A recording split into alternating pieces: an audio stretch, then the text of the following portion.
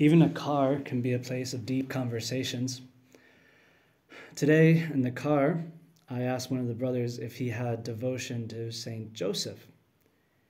He said to me, "I do." And this brother in turn asked me if I had devotion to Saint Joseph.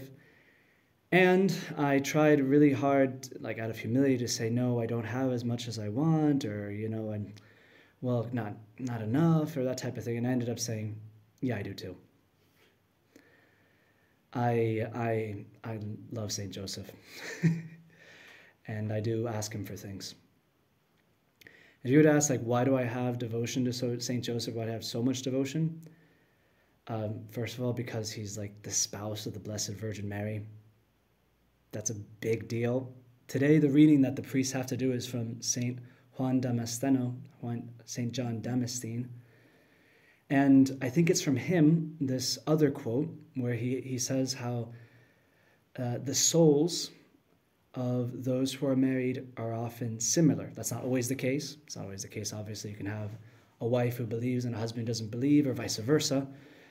But in the case of Saint Joseph and Our Lady, I'm convinced that they had very similar souls, that they weren't just husband and wife, that they were truly, in the deepest sense of the word, soulmates. And as Catholics, we know like a Virgin Mary, she's like the Virgin Mary. She's assumed into heaven. She was conceived without original sin. She bilocated to Saint James. Yeah, she's mother of the church. You can't say anything too good about her. And then to think that she was the spouse of Saint Joseph, and that he would have been the most similar possible for a human soul to be like. Pretty impressive. You can imagine whenever the sun, there's moments when you look up to the sky and it's the same color as the sea. Or the sea starts to become that blue color of the sky, or at times when the lake reflects the mountains and the snow-covered hills which are around it. Kind of see the beauty of, to say that Our Lady and Saint Joseph have souls which reflect each other, which are both reflecting God in their own way. There's a lot of scenes I start to think about and I start to chew on. I imagine Saint Joseph and Our Lady, imagine the conversations they would have had going down to Egypt. Imagine the things they would have talked about. Imagine those times of silence which happens among those who are deep friends, that are silences which are filled with unity. They're both in silence, but they both agree. They both are pondering, they're both savoring the same moment, the same idea, and they don't even have to open their lips, and you can tell that there's this perfect ding. There's a perfect harmony between both of them. I like to imagine as that scene where you can picture your mind when Saint Joseph would have been, looking at the Blessed Virgin Mary and thinking, isn't she beautiful? Whispering it to Jesus. They're both looking at her. And Jesus responding, I wonder if she's the most beautiful in the world.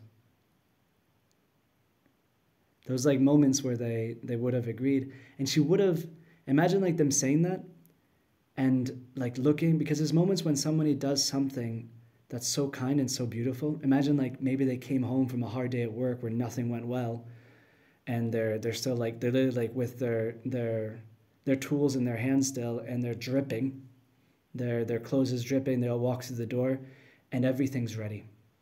The bread is warm. She timed it perfectly. The food, everything is clean, just arriving. She has a big smile and has the change of clothes for each of them and the towel ready. And they both are thinking the same thing. She's amazing. They both agree. They don't have to say anything. They look at each other and they look at her and they're thinking both the same thing. And you can imagine also those moments when, could you imagine when Jesus was heading off, was trying to sneak downstairs to pray alone, or sneak somewhere to pray alone, and he catches Joseph in his spot ahead of him. How they both would have been, where do you think he learned to pray in the night, which was his custom? Probably St. Joseph, probably from his dad. And it's so beautiful that how Joseph, that silence of Joseph is so fascinating. Like the fact that when he finds his kid doing something which could be considered wrong, like running away when he's 12 years old, staying in the temple, and he doesn't say any, he doesn't, just the mother says, "Why have you done this to us?"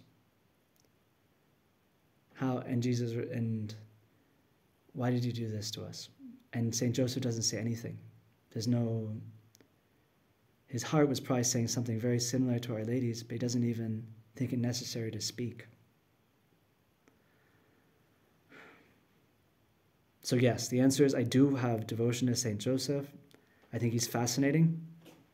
I think it would be amazing to spend time with him, to ask him about the scriptures, to ask him how he lived with the Blessed Virgin, to ask how it was to hold Jesus for hours in his arms.